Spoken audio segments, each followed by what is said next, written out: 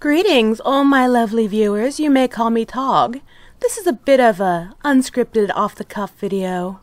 You see, I've been working the last few days on something that should be quite informative and entertaining.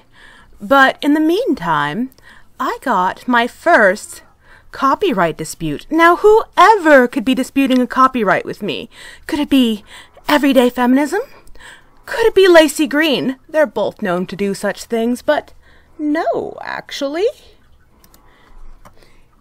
It's this little kitty cat, the bedroom feminist I did a response to. Now, her video seemed like it needed a response.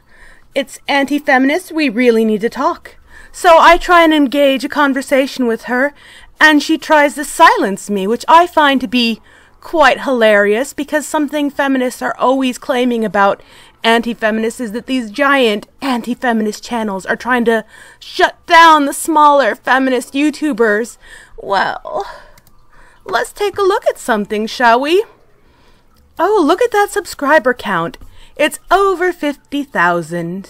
In fact, you could even say it's over 9,000. That didn't make as much sense as I was hoping it would.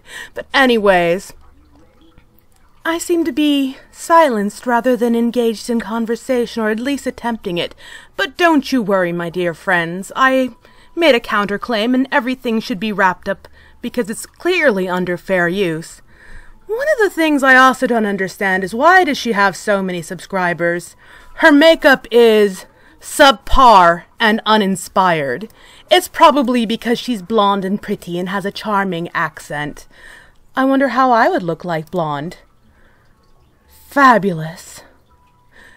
Alright, that about wraps it up. Thank you for watching, and I hope you all have a pleasant rest of your day.